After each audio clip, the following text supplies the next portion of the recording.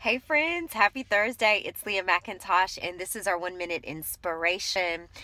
We are discovering more about who we are. So, our word is discovery. And the exercise I want to invite you to do today it's titled Call Your Mother. Let me read to you from my new book, She Who Rises. I am on page 129 this morning. Let me read this to you. Each person is created with unique talents, gifts, and experiences. There is no one like you. In this exercise, you'll capture the characteristics about yourself that set you apart. As part of your discovery, call your mother or someone who knows you from childhood, even if it's not your mother, and ask them, what made me unique as a child?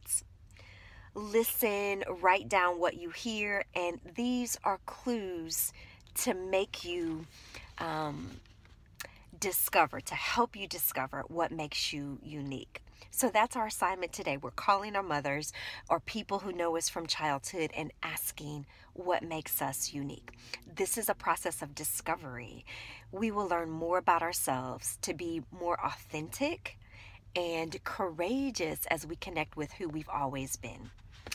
When I did this exercise a few months ago with my mother, she reminded me of in kindergarten during our Christmas school play.